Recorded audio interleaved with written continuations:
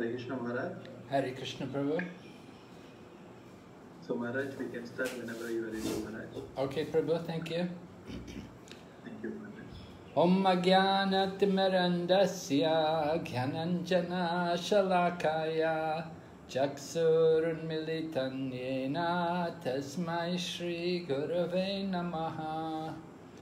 Nama Om Vishnu Padaya Krishna Prishtaya Bhutale Srimati Bhakti Vedanta Swami Niti Namine Namaste Sarasati Devi Gauravani Pracharine Nirvishesha Shunyavadi Paschatya Deshatarine Jai Shri Krishna Chaitanya Prabhu Nityananda Shri Advaita Gadadhar Shri Vasadi Gaur Bhaktavinda Hare Krishna Krishna Krishna Hare Hare Hare Rama Rama Rama Hare Hare.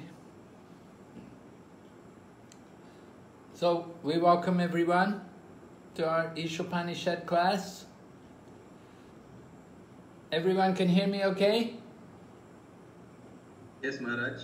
I can hear you loud and clear. Okay, good. Okay, so first of all, maybe we'll just review a little what happened in the previous classes. Do you remember yesterday we spoke about the Lord and His potencies? Remember the verse? Tadejati tadnaijati taddure tadvantike tadantarasya sarvasya tadu sarvasya payataha. The Supreme Lord walks and He does not walk. He's far away. He's very near as well. He's within everything and He's outside of everything. So, Maharaj, would you like to share your screen? We're going to have the verse. Going to put up.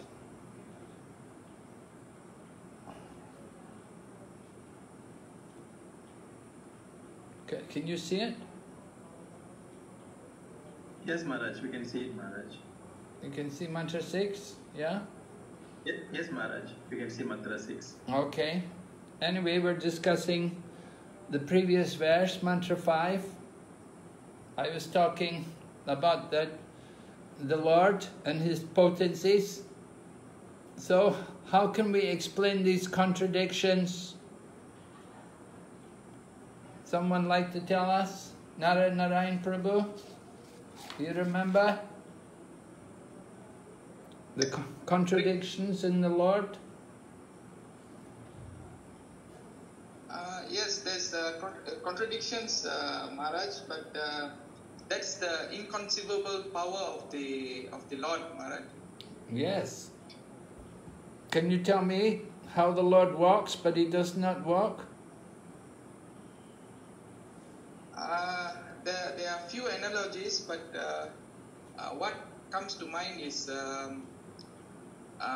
about the sun and the sun's rays. Although the sun is fixed in one position, it doesn't move, but the rays of the sun, the warmth, the heat, it reaches us. So in that way, the Lord is there, and in the same time He's not there. Oh, really? What about far away and near as well?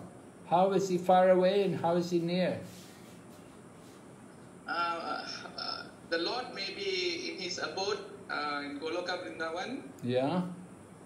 But He's also close to us, sitting in our heart as the Super Soul. Okay. Yeah. Very good. Okay. Thank you.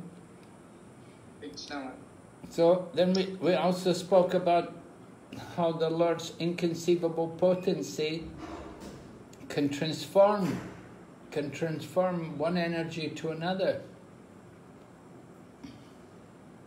Right? One of the Madhajis, maybe, who's here today? Is Gandharvika Radharani here today?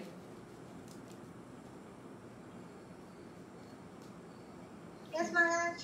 Oh, Gandharvika Radharani, you're here today. Oh, okay. Do you remember we were speaking about the Lord's potencies? That He can... I wrote that the power of the Lord is He's able to change material energy to spiritual energy. Yes, right. Did you see it anywhere? Did you see any material energy made into spiritual energy? Food to prasadam, so bhoga to prasadam. Okay. Spirit. All this connects us back to Krishna. Yes, right. That we offer the food to Krishna, it becomes prasadam, it becomes spiritual food, right? Yes, Maharaj. Is it different from material food? Yes, Maharaj. What's the difference? Well, material food is bhoga, which is before offering, and then once you offer, it becomes prasad. Yeah, but how's it? Does it taste different? Does it have a different? Yes, has a different effect? Yes, Maharaj. It gives you good consciousness,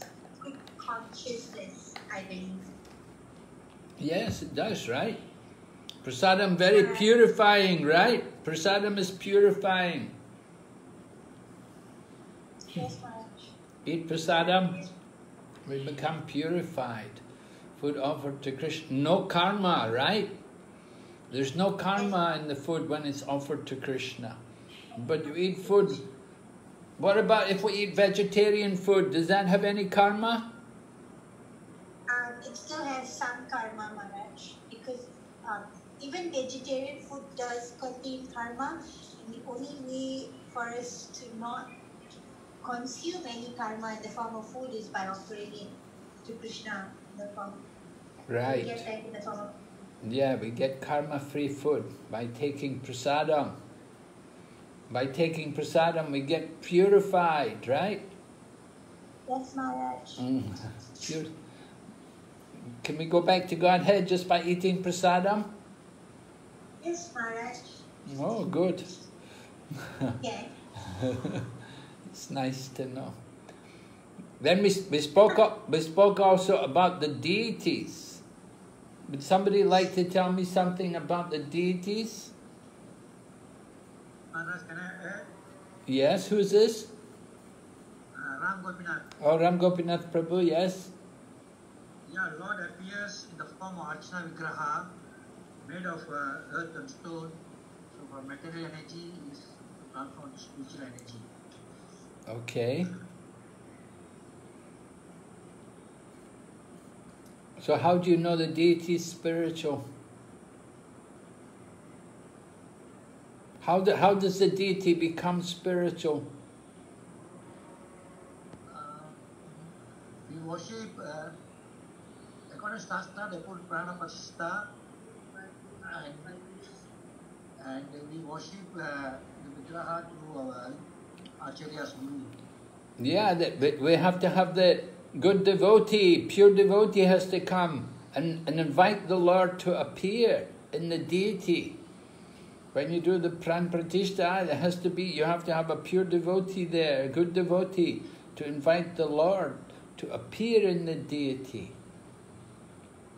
So at the request of the devotee, Krishna enters into the deity. And the deity gets transformed from the material to the spiritual. So this, we spoke about those, do you remember those words? Saguna and Nirguna.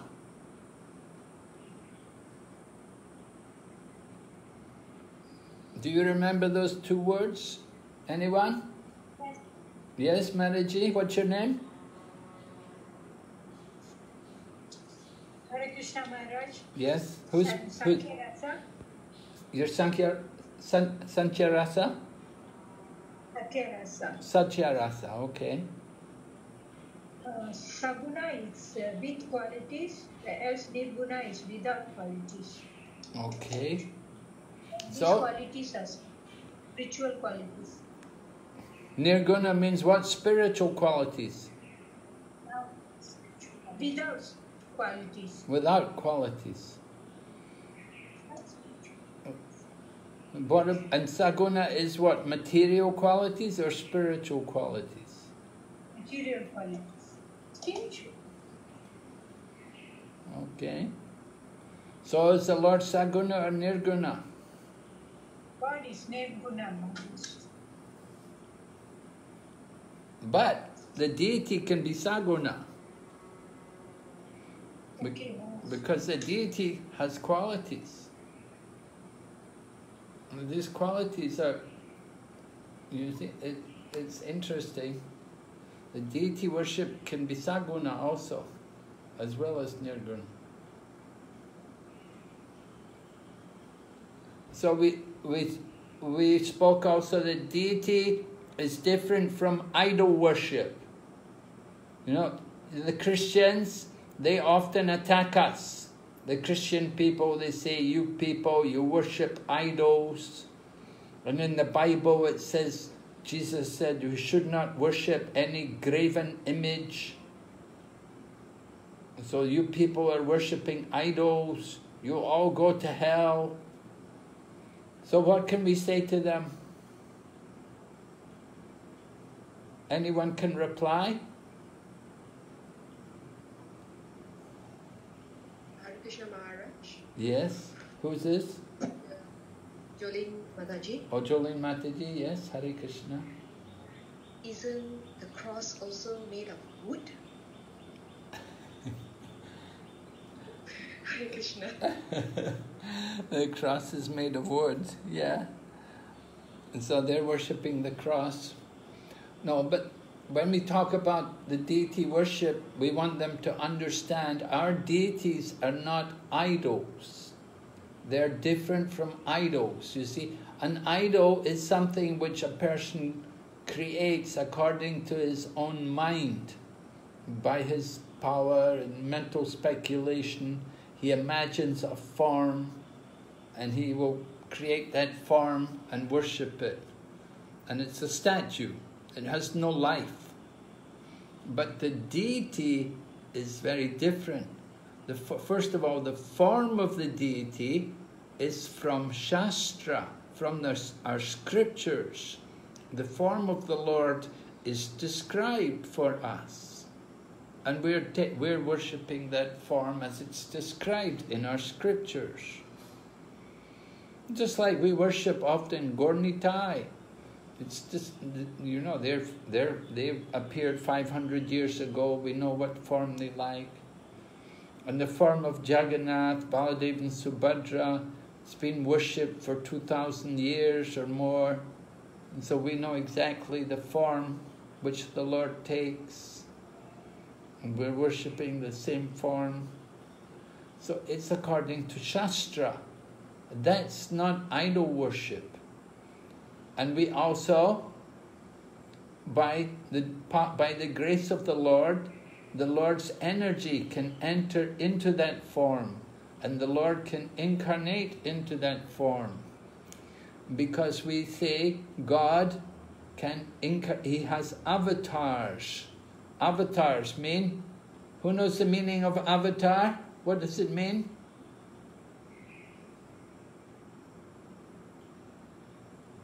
Did you see that movie? Did you see the movie Avatar? Probably all of you saw it, right? What does the word avatar mean? One person? He always thinks that here. He always thinks that.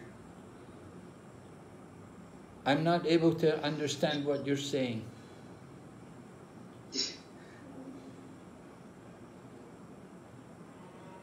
Hare Krishna? Hare Krishna, Manu. Hare Krishna Maharaj. Yes, can you tell me the meaning of the word avatar? Is that descendant? Yes, it means one who comes down, right. It means one who comes down, one who descends. So the Lord descends from the spiritual world. He can appear by his own will or at the invitation, at the request of his devotee. The devotees request the Lord to come. And he can come and he can enter, by his power, he can enter into the form of the deity and accept our worship. So in that way we perform worship of the Lord, the worship of the deity. It's not idol worship. We're not iconoclasts. Iconoclasts are people who say we worship idols, we worship some imaginary form. But these forms of the deities are authorized from the scriptures, and these forms have been worshipped for a long time, like Jagannath has been worshipped for many thousands of years, and Radha and Krishna, all Krishna's form has been worshipped for a very long time, and like this. So it's not idol worship. That's what we say. Like that. We say this is deity worship. And the deities actually, we actually see how the deity can reciprocate with his devotees, how the deity has life. That some deities are known to speak. They can speak with the devotee, and sometimes they even walk. They even leave the temple sometimes. And sometimes they will take things and do things, play tricks with the devotees. So, this is all recorded in scriptures, and it's been experienced. Many people, they know about these things. Of course, devotees know about these things. People who are not devotees, it's very difficult for them to understand. Okay? One more thing we want to revise. I wanted to know, what is the meaning of Atmaha?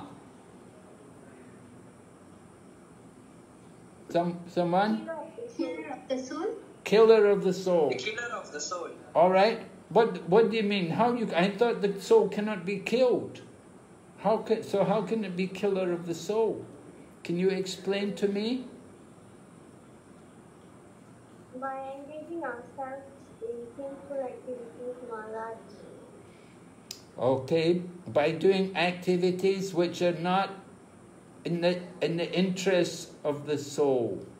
In other words, when one is only interested in the body and the senses, material activities, so they do acts which result in the soul going where?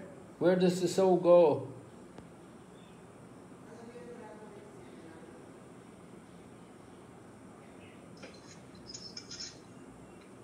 Hare Krishna Maharaj. Yes? Okay, if the soul doing a lot of sinful activities and end up in the hellish. Yes, they'll go down into the darkest regions of ignorance, into the hellish regions, planets, or into the lower forms of life, like that. Yes. Okay, very good. So we're going to go ahead. Right, we're on mantra 6. We'll, let me see, who have we got here to read for us today?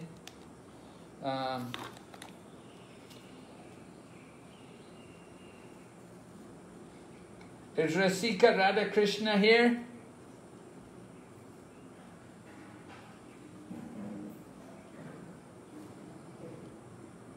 What about Taruni Champakalata?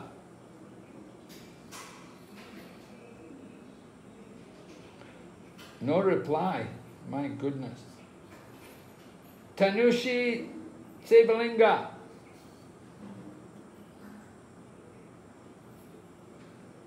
Tanusha. Tanusha Sevalinga. Yes, Mataji? Can you read for us? Yes, Maharaj. Read the Sanskrit, mantra 6, one line at a time. Okay, Maharaj. Yastu sarvani bhutani. Tu sarvani bhutani. Atmani evanupasyati. Atmani evanupashyati. Sarvabhuteshu chatmanam. Sarvabhuteshu chatmanam. Tato na vijugupsate. Tato na vipyagupsate. Okay, very good. Now, translation. He who sees everything in relation to the Supreme Lord, who sees all living entities as his part and parcels, and who sees the Supreme Lord within everything, never hates anything or any being. Okay, so you can understand. Do you see like that? Are you able to see everything in relation to Krishna? Sometimes, eh? Yes, Maharaj. And then we want to see all living entities as his parts and parcels. Oh. Yes, Maharaj. We have to see everything in relation to Krishna. So see everyone as his parts and parcel, and see the Supreme Lord within everything. And then the result, is we never hate anything or any being, right? You don't hate anything or any being, do you, Tanusha? I'm trying, Maharaj. Yeah, very good. Yeah, we're all trying. We're trying to be devotees, you know, it's not easy, you know, we're trying to become devotees. Prabhupada said like that, he said, you know, it's not easy thing to become a Vaishnavi. We're trying to become. Okay, so can you read the purport a little bit for us? This is a description of the Mahabhagavata, the great personality who sees everything in relation to the Supreme Personality of Godhead. The Supreme Lord's presence is realized in 3 stages. The Kanishta Adhikari is in the lowest stage of realization. He goes to a place of worship such as a temple, church or mosque, according to his religious faith, and worships there according to scriptural injunctions. Devotees in this stage consider the Lord to be present at the place of worship and nowhere else. They cannot ascertain who is in what position in devotional service, nor can they tell who has realized the Supreme Lord. Such devotees follow the routine formulas and sometimes quarrel among themselves, considering one type of devotion better than another. These Kanishta Adhikaris are actually materialistic devotees who are simply trying to transcend the material boundary to reach the spiritual plane. Oh, thank you very much, Tanusha. Very nice. Okay, so we hear a nice description here about the devotee who is called the Kanishta Adhikari. Kanishta Adhikari means the devotee, he's like the junior devotee, just like, you know, you have the big brother and the little brother. So Kanishta Adhikari, he's like the youngest brother, the smallest. He's young, or the junior devotee. Maybe because he's new, he hasn't been around a long time, so he doesn't know so much. But he comes to the temple. He likes to come to the temple. He may go to church, may go to mosque. You know, God is there according to their religion, different faith. They go to worship in the different places. But generally, they think God is only in the temple. So they go to the temple and they behave very nice. That's why they introduce temple worship, to get people to behave nicely. Because when they go to the temple, then people will be very, you know, often people, They think, oh, I'm going to temple, I have to take bath, I have to put on clean cloth, like that. And they'll go to the temple, and then they go to the temple, they'll put the tilak and everything, and go in the temple. Of course, when we go in the temple, we take off our shoes, we don't wear the shoes in the temple. When we go to the temple, we'll be more respectful. We shouldn't shout, and we shouldn't use bad language, and we must be very truthful in the temple. Like that, there's a special behavior when we go in the temple. And so the Kanista devotee, he thinks God is in the temple, but they don't think of God outside the temple, but they see Him in the temple. So that's one point about the Kanista devotee. Another point is they don't know who is really the devotee. They can't tell the difference between a devotee and a non-devotee. They don't really care. They only care about God in the temple. They see the Lord in the temple and they offer their respect to Him. They don't see God within other people. Like we were just reading in the verse which Tanusha Mataji chanted, that God, the devotee, he sees God in the hearts of everyone. He sees everyone as a part and parcel of the Lord. But the Kanista devotee, he doesn't see like that. He only sees God in the temple, especially in the deity. And he cannot tell who's a devotee and who is not a devotee. But they come to temple and they follow the routine. You know, they do the things, they bow down and they offer the prayers. But Prabhupada said sometimes they quarrel among themselves.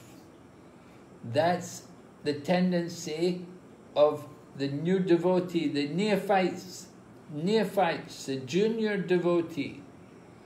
Prabhupada says Kanista Adhikari are actually materialistic devotees. So they often quarrel among or with the other devotees. They have difficulty to get along. You know, Kali Yuga. This age is called Kali Yuga. And one of the symptoms of the Kali Yuga, one of the symptoms about Kali Yuga, we quarrel with each other. We like to quarrel. And we quarrel about little things sometimes as well, things which are not very important.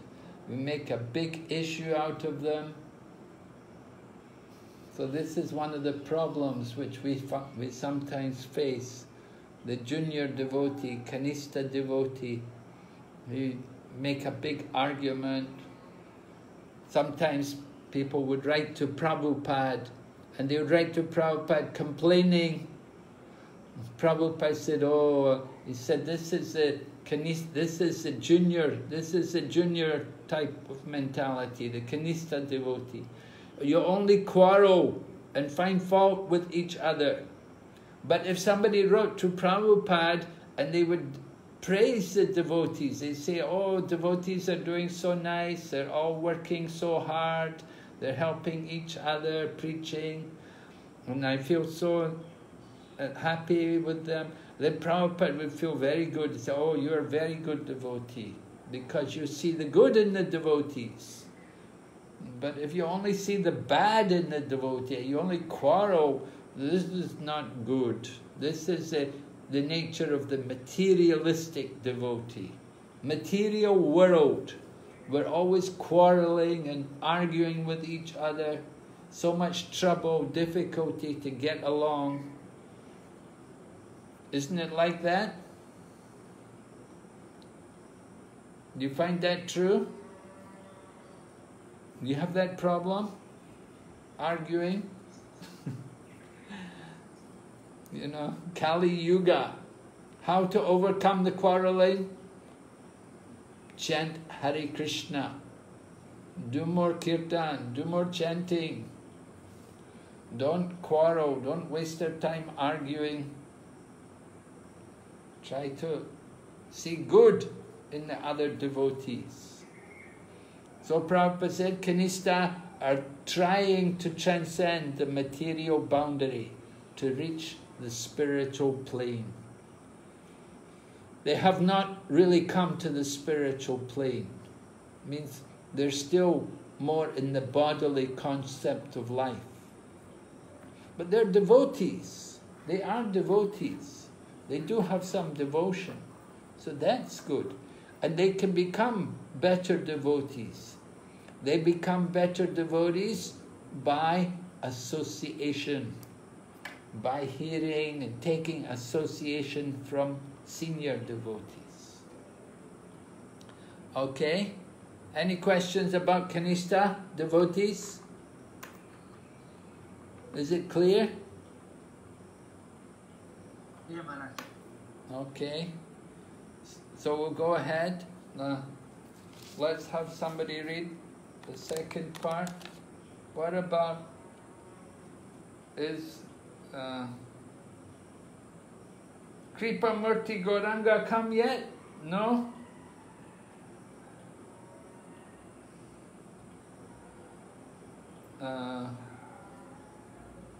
Kundalata Mataji, Kundalata Radha Mataji, would you like to read? Hare Krishna Maharaj. Yes, Maharaj. Thank you, Maharaji. Those who have attained the second stage of realization are called Madhyamadhigaris. These devotees observe the distinction between four categories of being: the Supreme Lord, the Supreme Devotee of the Lord, the innocent who have no knowledge of the Lord, and the atheists who have no faith in the Lord and hate those in devotional service. The Madhyamadhigari behave differently toward these four classes of person. He adores the Lord, considering him the object of love. He makes friends with those who are in devotional service. He tries to awaken the dormant love of God in the heart of the innocent, and he avoids the atheists who drive the way name of the Lord. Thank you, Maharaji. Yes. So the Madhyam Adhikari, Madhyam means intermediate, in the middle. He has a different vision from the Kanista devotee. He sees four different kinds of people. He sees the Supreme Lord, just like we said, the deity. You go and see the deity. So how do we behave with the deity? We offer our worship to the deity. We offer prayers to the deity. We offer arti to the deity. We sing and dance in front of the deity. We do many different services for the Supreme Lord. Right? So the Lord. We're very fortunate when we have the Lord, when we have the deity there, that we can make friends, we can become so absorbed in thinking of the Lord. Just like in Malaysia, in Kuala Lumpur, you think of Lord Jagannath, and you think of the festivals for Lord Jagannath, and make outfits, new dresses for him, and make a nice Rati Atra for him, and different programs for the pleasure of Lord Jagannath. So for the Supreme Lord, we offer our worship, and then we have the devotees of the Lord. And we have to make friends with the devotees. Right? Those who are in devotional service, he makes friends. In the Bhagavad Gita, Krishna describes how we make friends with the devotees, described in the 10th chapter, verse number 9. Matchita madgata prana bodayantas parasparam katayantas tamam nityam tushyanti cha ramanti cha.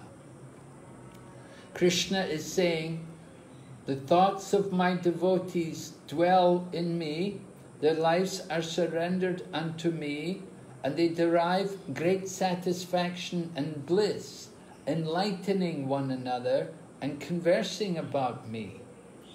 So this is how devotees associate with each other. They enlighten one another and converse about Krishna or Lord Jagannath.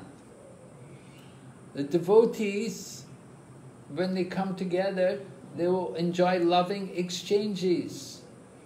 We offer gifts and we accept gifts. We offer prasadam and we accept prasadam. And we inquire confidentially and reveal our minds in confidence. This is the activities of devotees. How we associate together. We will sometimes together we'll go for preaching, sometimes we'll do Sankirtan together, different arrangements for festivals. We celebrate the festivals together. Did you celebrate Rath Yatra there this year? No? You didn't have a Rath Yatra this year? You're waiting, is it? You're going to do it later? Okay, so with the devotees, that's like our peers, you know, our friends. But then you've got the innocent people who have no knowledge of the Lord. So, what about them? We try to give them mercy. We want to help them to become devotees. So we try to encourage them. Of course, we also can give them prasadam and give them presents and give them like japa beads in a big bag, give them Prabhupada's books, and try to help them to get some knowledge about Krishna, to help them to become devotees, to attract people into the movement. So they're innocent, means they're willing to hear, and they may even have many questions they want to ask. So then we like to help them to answer their questions. But then there's the fourth class of people, the atheists, who have no faith. And they hate devotees, hate those in devotional service. Some people hate devotees, right? They have no faith in Krishna, no faith in Lord Jagannath, and they don't like Hare Krishna devotees. We know, we get some people like that. So, how to deal with them? Well, we have to avoid them. We show them mercy.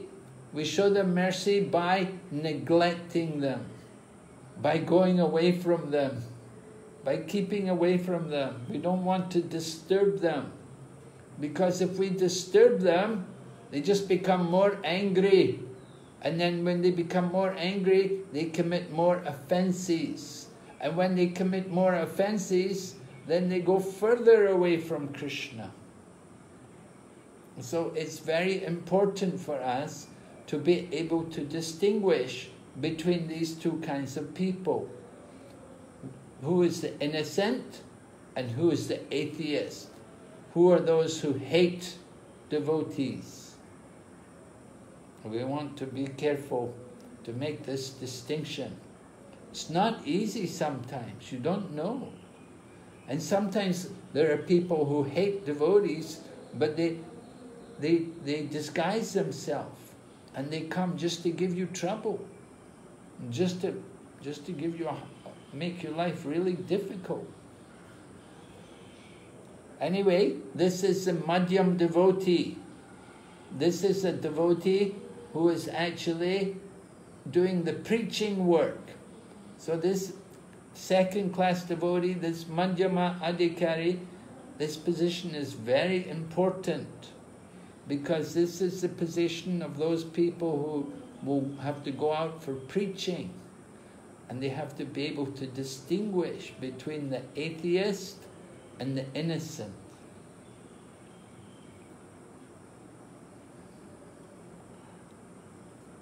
So, going out for preaching, that's something Prabhupada liked us all to get some experience of, to go out and do some book distribution.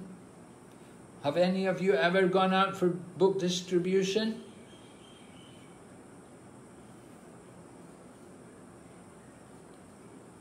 I'm sure. Yes, Maharaj. I'm sure the men have gone out for. I know Narayan likes to go and distribute books. What about the ladies? Have some of the ladies gone for book distribution? Yes, Gurudev. Really? Yes. What about Kundalata Mataji? Did you go for book distribution? Yes, Maharaj. Did you have any difficulties meeting people? Yes, sometime. Yes. Did you meet some atheists? Some people who hated devotees? God, yes, I faced that also. What did you do when you met them? And then I say Hare Krishna, then I just keep quiet and I go away. And you just... I didn't talk more, but yes. You just go, yeah, right. Good. Leave the place. Right, just leave the place, right. Yeah, we're not Lord Nityananda, that you can go to Jagai and Madhai, you know. I always used to try to go to everyone, but then the devotee told me, he said, you're not Lord Nityananda, you can't liberate all the Jagai and Madhai. Just stay away from them. So, you know, sometimes some people say, oh, we should see everyone equally. We should see everyone equally. But we see that they're not all equal. Some people are, you know, some people are friendly, some people are innocent, and some people are hateful or spiteful or envious. Not everybody's the same. So, in one sense, everyone is equal, that they're all souls, but they're all in different categories, in different bodies, in different conditions, with different moods and karma, and we have to relate to them accordingly. So, Madhyama devotee has to be intelligent. He has to be able to distinguish between these different kinds of people. And the Madhyam devotee also can help a lot for the Kanista devotee. Because if someone's on that platform of being a Madhyam devotee, then he can inspire the Kanista devotee. Because he can show the Kanista devotee the pleasure of devotional service. And he can show them that God is not only in the temple, but he can see the Lord in the heart of other people. Now the Lord is also in the heart of these people who are atheists and who hate devotees. The Lord is also in their heart, but they're not listening to Him. Their hearts are dark, their hearts are covered. They don't want to hear from Krishna, although He's in their heart. But He's there. Krishna is everywhere. He's also in the hearts of the atheists. But they don't want to hear about Krishna. They reject Him. But for the devotee, then it's different. The Lord is in their heart and He reveals Himself. And He helps them to come to Him. From the heart of the devotee, Krishna inspires them and instructs them how to improve and how to advance in Krishna consciousness. So the Madhyam devotee, Prabhupada liked all of us to try to come to this platform of the Madhyama Adhikari, because then we can preach, we can help to distribute Krishna consciousness. Okay, we'll go ahead. Is Indrani Mataji here?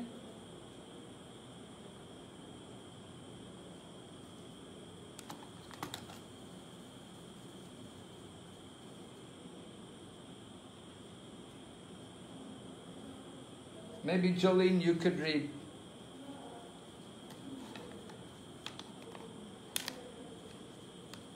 Yes, Hare Krishna Maharaj. Hare Krishna. Above the Madhyama Adhikari is the Uttama Adhikari, who sees everything in relation to the Supreme Lord. Such a devotee does not discriminate between an atheist and a theist, but sees everyone as part and parcel of God. He knows that there is no essential difference between a vastly learned Brahmana and a dog in the street, because both of them are part and parcel of the Lord, although they are engaged in different bodies on account of the different qualities of their activities in their previous lives. He sees that the Brahmana particle of the Supreme Lord has not misused his little independence given him by the Lord, and that the dog particle has misused his independence and is therefore being punished by the laws of nature by being engaged in the form of a dog. Not considering the respective actions of the Brahmana and the dog, the Uttama Adhikari tries to do good to both. Such a learned devotee is not misled by material bodies, but is attracted by the spiritual spark within them. Okay, thank you, Maharaji. So, this is the vision of the Uttama Adhikari, or we could say that the topmost devotee, or the Mahabhagavat devotee, like that we describe someone on that platform. That they're very on a high level of Krishna consciousness, and they're able to see, they see all living entities equally, in a sense. At least they see them all as being part and parcel of God. They understand there's a soul in everyone. In the Bhagavad Gita, this kind of vision is described. There's a verse in the 5th chapter of Bhagavad Gita, Vidya Vinaya Sampani Brahmani Gavihastini Suni Chaiva Swapakicha Pandita Samadarshana. That one who sees with an equal vision the learned and gentle Brahmana, the elephant, the cow, the dog, and the dog eater. So, the learned and gentle Brahmana and the dog eater and the dog, he sees them all equal, because he sees within each of them there's the soul, there's the spirit soul. The Lord is there in the heart, and the individual soul is also there. So he doesn't just see the body, but he sees the spirit soul, the living force in the body. And he understands the difference between both of them. One has made good use, they've done some good, so they've got the body of the Brahmana, and the other one is misused. He's done some bad activities, so he's in the body of a dog. The dog's body, this is their bad karma. They did some bad activities, they get the body of the dog. But the one who does some good activities, he gets the body of a Brahmana, maybe born in the Brahmana family. And so that's making proper use of the independence which we're given. We're all given independence, free will, how we can act. And when we act according to the laws of the Lord, then we get good results. And we act against the laws of the Lord, we get punished, we get a bad result. And the bad results come, we're put into the form of the animal, like that, like a dog. It's not a very good condition. But the Uttama Adhikari, he gives mercy to both, to all of these creatures, all of these living entities. He sees them all as souls, and he wants to help all of them by giving them Krishna consciousness. How will you help a Brahmana? What can you do for a Brahmana? Jolene, would you know? How would you help a Brahmana? I don't quite know beyond giving respect. I don't think I can answer the question very well. Okay, you give the Brahmana some respect. You could also give him a Bhagavad Gita. You could give him a scripture like that and tell him this is the Bhagavad Gita, you may like to have a copy. You can also feed him, you can give him prasadam. Brahmanas also have to eat, they enjoy eating prasadam. Like that. This is showing respect for the Brahmana. And what about a dog? How will you help a dog? I'm not too sure how would you help the dogs in Malaysia because we have a lot of strays. Yeah. Well, of course we can feed them. At the same time, if they live too near around the house, they also create mess. What are you going to outside the house? What are you going to feed them? Dog food, but yeah, in that sense, if you feed them the pellets, those are made from meat as well. No, we don't feed the dog. No, that's not helping the dog. Yes, right. You have to give the dog prasad. If you give the dog meat, you get karma for that.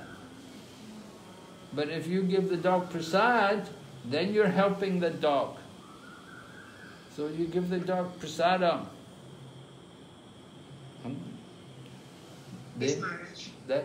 And you can also chant Hare Krishna to the dog. Let it hear the holy name. That is also charity. When you do the loud chanting of the holy name, the dogs also hear. And so you chant the holy name to them. Chant the Maha Mantra. Let them hear the holy name of Lord Krishna or Govinda. And the dog will be greatly benefited. Okay? We want to do good for all creatures. We have to learn how to help these different creatures. In the Chaitanya Charitamrita it's described how the devotees were going to Jagannath Puri and the dog was following them. So every day the devotees arranged to give prasadam to the dog. And every day dog would follow them. And sometimes they had to go on the boat to cross the river. So they would take the dog with them and they would have to pay for the dog also. So they brought the dog with them because they saw the dog is following us. It must be a devotee. And then in this way the dog came to Jagannath Puri. And when they got to Jagannath Puri, Lord Chaitanya gave the dog, he took the meat from the coconut, gave it coconut meat, not animal meat, he gave it coconut meat. And the dog was eating and barking and chanting Hare Krishna. And so this way give mercy to the dogs. Of course, we're more interested to give mercy to the people, but we don't neglect any living entity. Our duty is to be kind to everyone and to bring them to the spiritual platform. Now in the Srimad Bhagavatam, there's a story about one devotee called Bharat Maharaj. He saved the life of a deer. A young deer had fallen in the river and he saved it. And it had no mother. So he began to take care of this young deer. But he didn't help it to become a devotee. He didn't help it to become spiritually advanced. Instead, he just became attached to the deer. Now you have to be very careful. People have dogs and they get so attached to their dog and take their dog to get their hair cut and take their dog to the dog parlor and take their dog to the dog party. Oh my goodness, you know, they don't, you know, this is not what's supposed to be. That's not mercy to a dog. Just having a love for a dog. Some people have the dog, they sleep with the dog every night. The dog gets on their bed and sleeps with them. Oh my goodness, you know. The dog's meant to stay outside. You don't bring the dog in the house. You keep them out. We give them prasadam, but don't get attached to them. Don't get, you know, too affectionate with them. That's very bad. Is it clear? You understand? Yes, Maharaj. Even Lord Chaitanya, it's told how one time, Lord Chaitanya, when he was a young boy, he got some puppies and he brought the puppies home. And his mother saw them and she thought, oh no.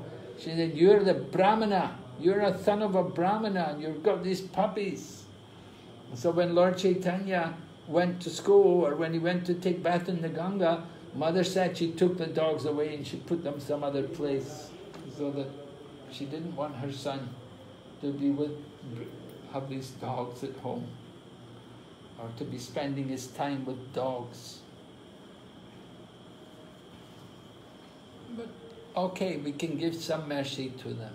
We try to help them to improve their situation, to come to a higher form of life. Okay, let's hear, there's a bit more. Someone else would like to read? Who's not read? Maharaj, I would like to read. Oh, Mary, is it? Yes. Okay, go ahead. Those who imitate an Uttama Adhikari by flaunting a sense of oneness or fellowship, but who behave on the bodily platform are actually false philanthropists. The conception of universal brotherhood must be learned from an Uttama Adhikari and not from a foolish person who does not properly understand the individual soul or the Supreme Lord's supersoul expansion who dwells everywhere. Okay, so Prabhupada said we should not imitate this Uttama Adhikari. He's the advanced devotee, he's on the highest platform. And how we might imitate them, but that we try to show a sense of oneness. That, oh, we're all one. The sense of oneness or fellowship, but who behave on the bodily platform. So they may talk about oneness, but actually they're still in the bodily conception of life. So oneness is there on the spiritual platform, that we're all souls. But we have to remember it's different according to the body. Just like a tiger is also a soul. But we don't relate with the tiger just like we do with a human being. Think of them as our brother. Oh, my dear brother tiger. And we can embrace the tiger. You get a big problem. You try to do that. The tiger will bite you or eat you. So we have to understand there are different bodies and we do have to have some consideration for the body. Just like we don't bring dogs in the temple. You know, some people like to bring their dogs. But of course, we don't allow dogs to come in the temple because the dogs don't know how to behave. They're animals. They cannot properly distinguish between the temple and the backyard. So we have to make some distinction in terms of the body. Well, there is a sense of oneness, but still there's a difference also. So this understanding of brotherhood has to be learned from a proper devotee who is really the advanced devotee, not from somebody who doesn't understand. the soul and the super soul. Okay, go ahead, Mary, read the next paragraph. Okay. It is clearly mentioned in this sixth mantra that one should observe or systematically see. This means that one must follow the previous acharyas, the perfected teachers. Anupasthati is the exact Sanskrit word used in this connection. Anu means to follow, and pashyati means to observe. Thus, the word anupashyati means that one should not see things as he does with the naked eye, but should follow the previous acharyas. Due to material defects, the naked eye cannot see anything properly. One cannot see properly unless one has heard from the Lord to Brahma, from Brahma to Narada, from Narada to Vyasa, and from Vyasa to many of his disciples. Formerly, there was no need to record the messages of the Vedas because people in earlier ages were more intelligent and had sharper memories. They could follow the instructions simply by hearing once from the mouth of a bona fide spiritual master. Okay, so simply by hearing from the spiritual master. Just see how bad our memories have become. Prabhupada said they could follow the instructions simply by hearing once from the mouth. We have to hear many times, you know, our memories are not like they were in the previous ages. Okay, so Prabhupada is mentioning about this word anupashyati, means one should not see things as he does with the eye, but should follow the previous acharya. Alright, so we have to see, in other words, we have to see through the actions of the previous acharyas. Our eyes are not perfect. We already learned in the beginning, we have imperfect senses. Our eyes cannot see properly. We give more importance to hearing than to seeing. So we have to hear from the acharyas, from the authorities, from our teachers, the higher authorities, the acharyas. We have to hear from Prabhupada. Prabhupada said the highest source is the Vedic wisdom spoken by the Lord himself. Right? What kind of scripture is that? What was spoken by the Lord himself? Bhagavad Gita, yes. Bhagavad Gita is Vedic wisdom spoken by the Lord himself. Okay, very good. Vedic truths come disciplic succession, Prabhupada describes, from Krishna to Brahma, Brahma to Narada, Narada to Vyasa. Vyasa has many, Narada has many disciples, Vyasa also has many disciples. So then Prabhupada said, there was no need to record the message. We didn't need to write anything down. Before the Kali Yuga, before this Kali Yuga, people had very good memories. They could hear, they could remember. Prabhupada told the example. He said, there were two men and they had one argument. They had one argument. And so the one man was a witness, and the one man got called to court because the two men went to court and they had the argument. And this one man came as a witness. So the judge asked the one man, said, what happened? So the man said, he said, well, I do not know the language they were speaking. He said, I'm not from this place, I don't speak the language which they were speaking. But he said, I remember what they said. And the man went on to tell the judge what they said. And the man, he said, I don't understand what it means, but this is what they said. The man had such a memory that even though he didn't know the language, he could remember every word they had said. So this, this is a kind of memory people used to have. Nowadays we have very poor memories. If we don't understand anything, we don't know the language, we can't remember anything. But in the past, very sharp memories, could remember.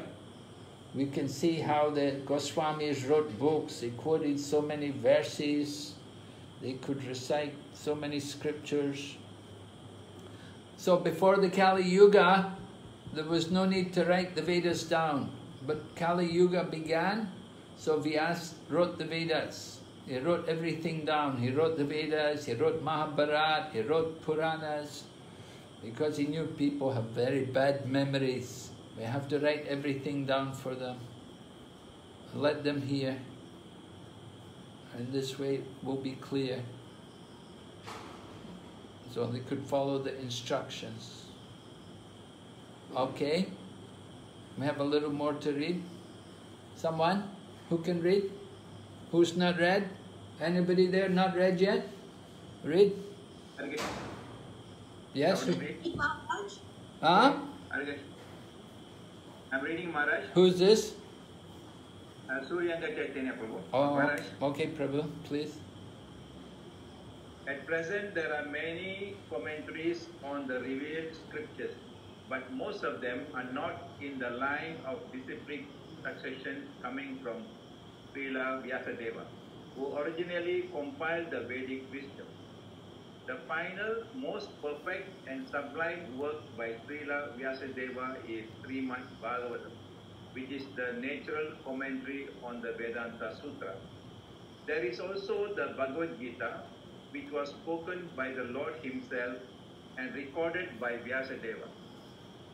These are the most important revealed scriptures, and any commentary that contradicts the principles of the Bhagavad Gita or Srimad Bhagavatam is unauthorized. There is complete agreement among the Upanishads, Vedanta Sutra, Vedas, Bhagavad Gita and Srimad Bhagavatam and no one should try to reach any conclusion about the Vedas without receiving instruction from members of Vyasadeva's disciplic succession, who believe in the personality of Godhead and his diverse energies as they are explained in Sri Isopanisad. Okay, thank you, Prabhu. So, Prabhupada is explaining about these scriptures because we have to hear from the scriptures. He said many commentaries because there's other people, other sampradayas, other groups, other different acharyas. They have nothing to do with our line. So they're not coming from Vyasadeva. So they give their own commentaries. We see so many different Bhagavad Gitas, explaining Bhagavad Gita so many different ways. Somebody is saying Krishna's a doctor and Arjuna's a patient. Somebody is saying Pandavas are the five senses and Kurukshetra is the body. So many different interpretations in the Bhagavad Gita. So we have to hear from the disciplic succession, Bhagavad Gita as it is, from Srila Vyasadeva. And Srila Vyasadeva also wrote Srimad Bhagavatam. And Srimad Bhagavatam was written after he wrote the Vedanta Sutra. First he wrote Vedanta Sutra. And Vedanta Sutra is the summary. Veda means the knowledge. And Anta means the end. Right? And Sutra means very condensed, put in a very short form. So not easy to understand. If you read the Vedanta Sutra, very hard to understand. So Srimad Bhagavatam is the commentary, the explanation of the Vedanta Sutra. People like to read Vedanta Sutra, but they should read Srimad Bhagavatam. That is the better thing for them to hear. They read Vedanta Sutra, they will not understand. But if you read Srimad Bhagavatam, then you get good knowledge, good education. So then Prabhupada talks about Bhagavad Gita, these most important scriptures. Any commentary that goes against these teachings, then it's not authorized. If somebody says something, of course there's different commentaries on the Bhagavad Gita, but ours is the Vaishnava. commentary. We follow the Vaishnava commentary on the Bhagavad Gita, and the Vaishnava commentary on Srimad Bhagavatam. This is authorized. And Prabhupada says there should be agreement between all these scriptures, the Upanishads, Vedanta Sutra, the Vedas, Bhagavad Gita, Bhagavatam. They should all agree. Not that the one says one and the other one says something different. No, they all agree. They should all teach about devotional service. So they shouldn't reach any conclusion without receiving instruction from Srila Vyasadev's disciplic succession. Okay, go ahead. Who's not read yet? Can I read, Maharaj? Yes, please. Who is it? Punita. Punita? Yes, please. Yeah. According to the Bhagavad Gita, 18th chapter, text 54, only one who is already on the liberated platform, Brahma-bhuta, Srimad Bhagavatam, Canto 4, chapter 30, text 20, can become an Uttama Adhikari, devotee, and see every living being as his own brother. This vision cannot be had by politicians who are always after some material gain. One who imitates the symptoms of an Uttama Adhikari may serve another's outward body for the purpose of fame or material reward, but he does not serve the spirit soul. Such an imitator can have no information of the spiritual world. The Uttama Adhikari sees the spirit soul within the material body and serves him as spirit. Thus, the material aspect is automatically served. Thank you, Manaji. So, Bhagavad Gita 1854, it said, you cannot be an Uttama Adhikari unless you've come to the platform of Brahman. One who is already on the platform of Brahman. How will we know? What kind of realization will they have if one is actually a liberated, on that liberated platform? Maraji, would you know? Punita? Maraji? What does it mean, Brahma-bhuta? He has no material desires and fixed on Krishna. Okay. Might be fixed on Krishna, may not. One could be Brahma-bhuta and may not be a devotee. The impersonalists also come up to the Brahma-bhuta because they're talking... Yes? What?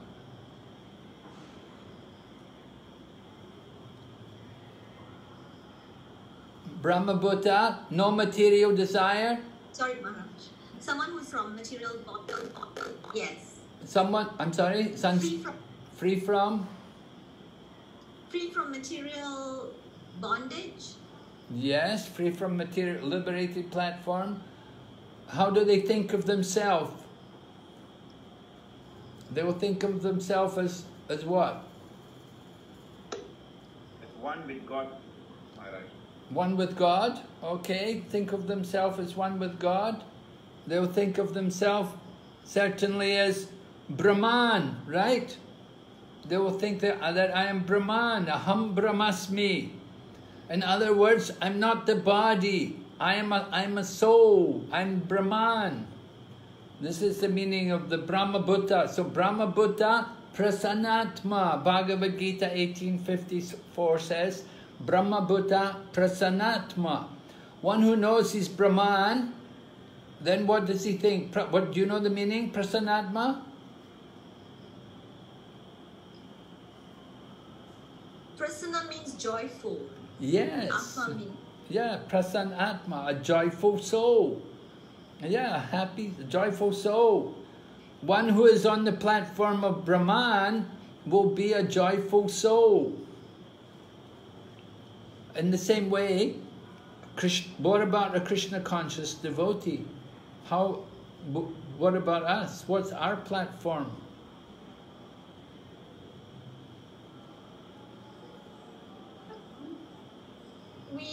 servants of the Lord. Okay. So are we also Brahmabhuta?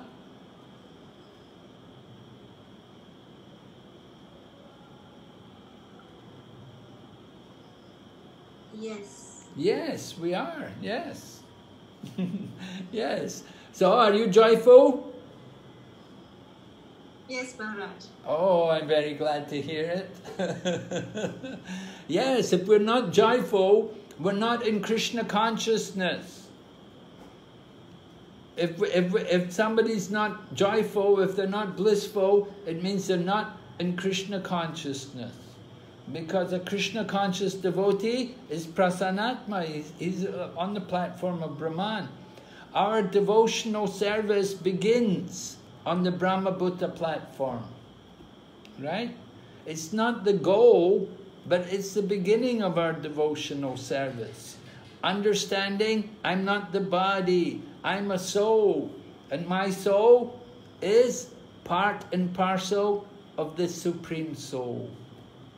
So then, therefore we see every living being as our own brother or sister, right? The dogs in the street, the insects, the mosquitoes, do you see them as your brother?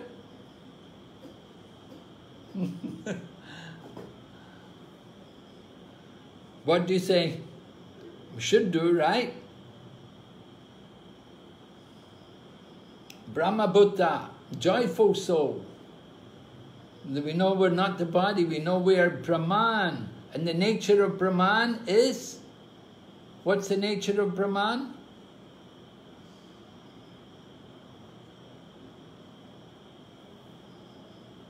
Hare Krishna, is everybody there? Can hear me? Yes, we can hear you. Yes, Maharaj. What's the nature of Brahman? Bliss, Maharaj. Yeah, because it's joyful, blissful.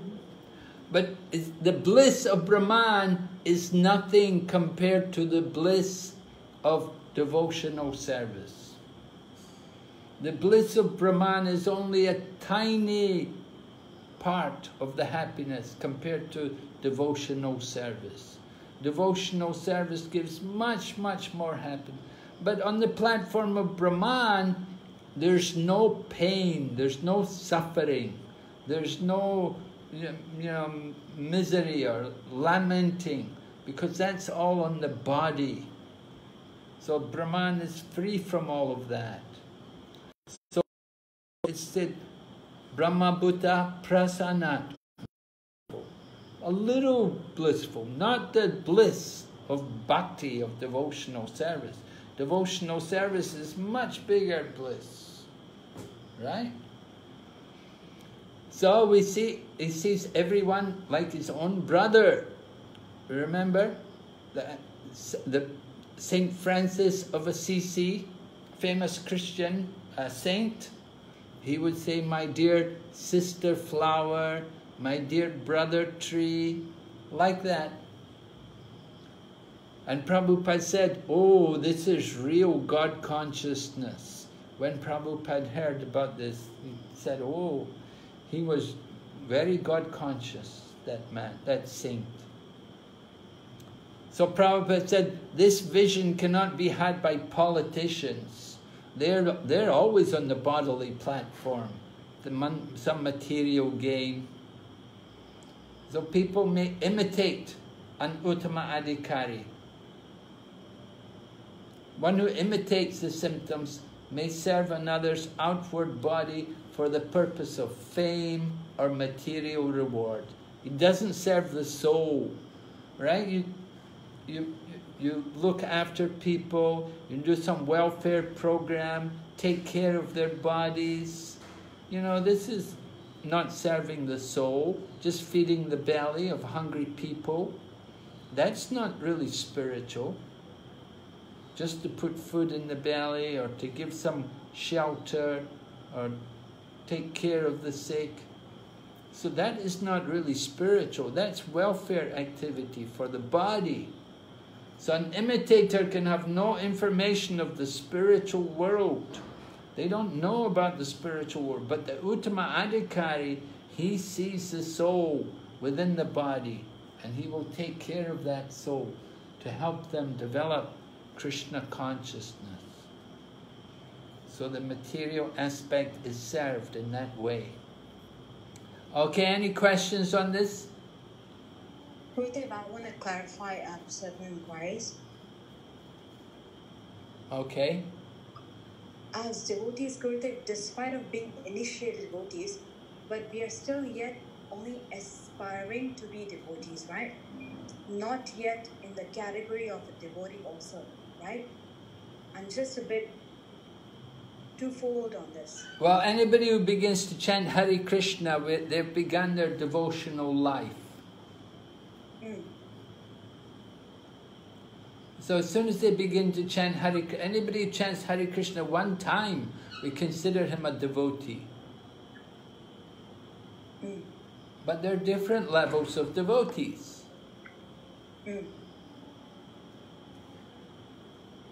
So someone's just began, they're not chanting regularly. Someone else is chanting regularly. Is it clear? Yeah, Gurudev. So we won't be looked at as aspiring devotees, but devotees? Yes, devotees. Okay. You may say aspiring for initiation, that's a different thing. Aspiring to surrender or aspiring to advance, this is a different thing. But they're already devotees. Yes, they've started chanting. They chant one time, their devotional life has begun.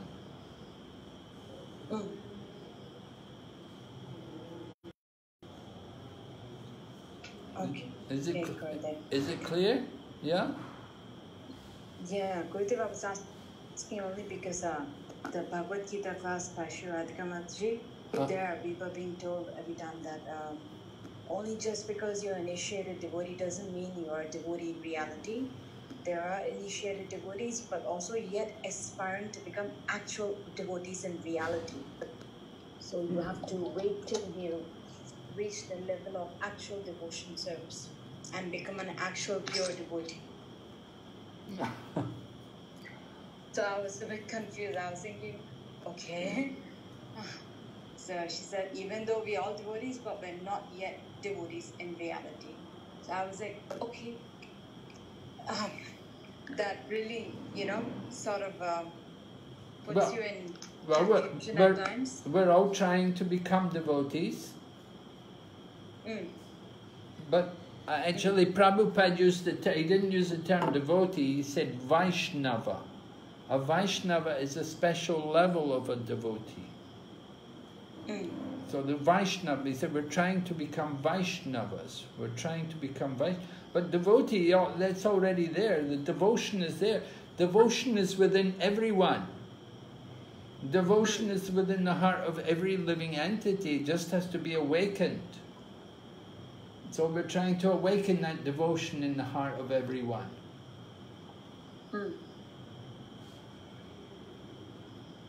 So we're encouraged to see other people as devotees, and to think of them as devotees, and not to think of ourselves as a devotee.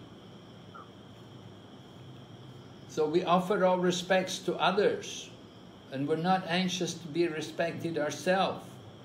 We think everyone's a devotee, just like this Uttama Adhikari, this Mahabhagavat devotee, that one on the topmost level, he thinks everyone is already serving Krishna. Only I am not serving Krishna. That's it, the topmost platform of the devotee. He appreciates others. He sees everyone, even those who may appear like, they're not devotees, but he thinks, well, no, they're serving Krishna's energy. They may not be serving Krishna directly, but they're serving Krishna's energy. So in that way, they're devotees. So he has that kind of vision, Uttama Adhikari. Therefore, one who is actually on that topmost level, they usually do not bother to preach, because they think everyone is already serving Krishna. They're already working for Krishna. Only I am not serving Krishna. I should try to take care of myself. I have no right, no qualification to preach to them. But sometimes one who is on the topmost level, he may come down to the madhyam level in order to teach, in order to preach. Devotees, just like Srila Prabhupada. You know, Srila Prabhupada, sometimes he would give realizations on the topmost level, seeing everybody as a devotee, but other times he would come down to the madhyam level and he would preach and he would make distinction and he would talk, call some people rascals and so like that, and and try to he'd make distinction between different people to preach and to teach Krishna consciousness, to give the message of Krishna consciousness to others. And so it's something which can change. You know, sometimes somebody may be kanista, and next moment they may have more madhyam level, and sometimes they may even come to the uttama level. At different times, different situations, they may be acting on different levels of realization.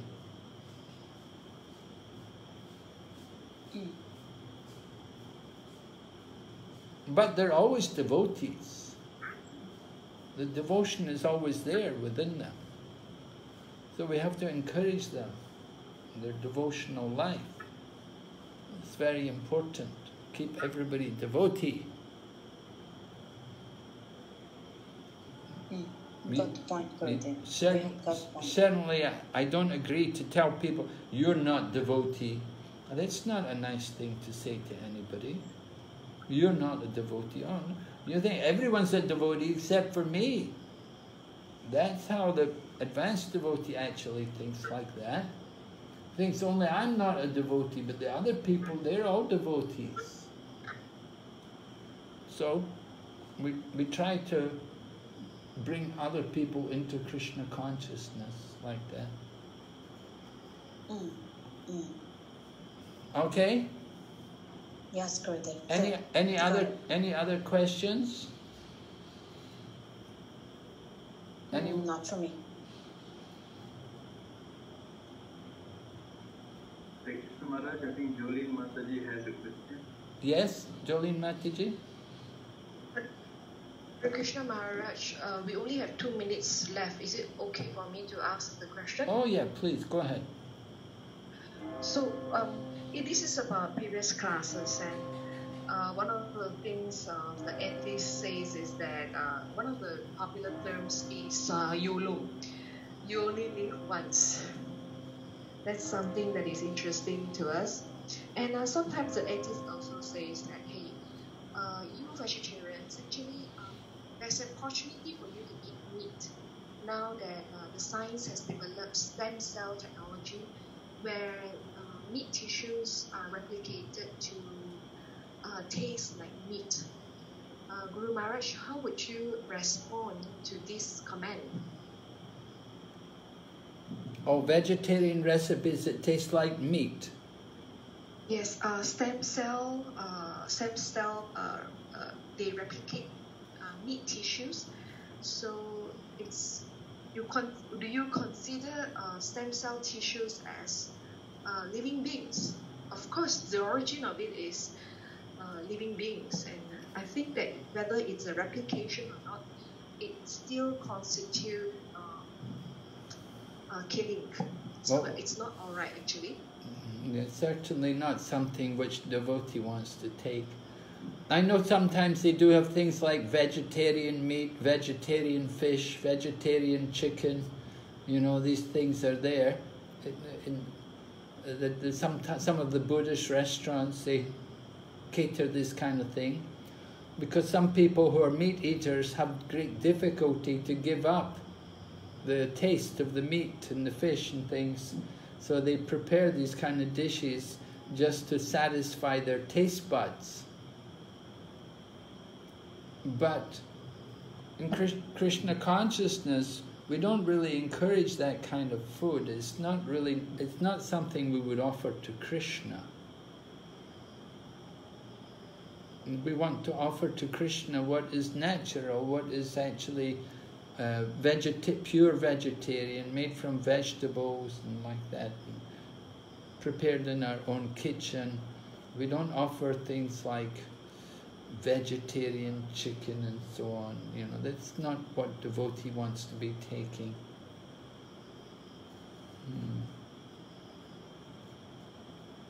And what was Hare Krishna Maharaj. What was the first question you had about?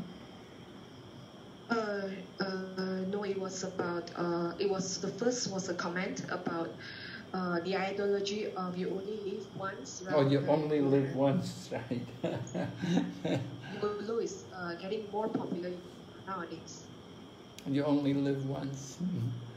Well, we live once in this body. That's in relation to the body, yeah. But we've had many bodies.